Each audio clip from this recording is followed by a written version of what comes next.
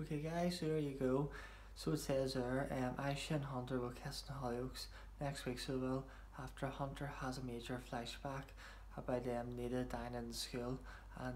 so it's where next week, so will, so it says that they will both kiss after Hunter tells Asha all about his flashbacks, and then they kiss, so they do, well, so it says there, but